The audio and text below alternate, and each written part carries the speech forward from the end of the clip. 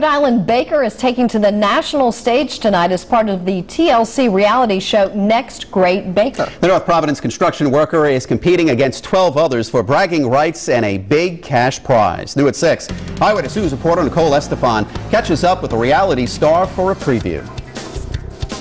Ryan Cimarelli works in construction, but he found his way into one of the hottest kitchens around. The North Providence resident tells us how it all happened. Screwdriver, Phillips head, a flathead. The competition is fierce. 13 bakers compete for the chance of a lifetime on TLC's Next Great Baker.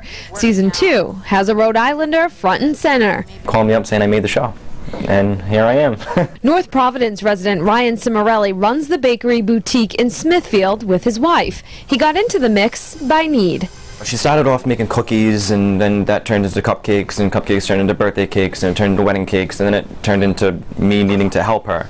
And hooked by the challenge. We got to a point where we were doing replicas of hospitals and, bulldozer cakes and, crazy stuff. Skills that won him a spot on the TLC hit and a chance to compete for $100,000. He can't share the details or the outcome just yet, but he says the heat in this kitchen was intense. There's some pretty crazy stuff that we had to do, pretty crazy stuff that Buddy made us do, and there was surprise after surprise after surprise. So. A Rhode Islander trying to climb to the top of a sweet opportunity. Season 2 of Next Great Baker premieres tonight on TLC. That's at 9 p.m. I'm Nicole Estefan, Eyewitness News.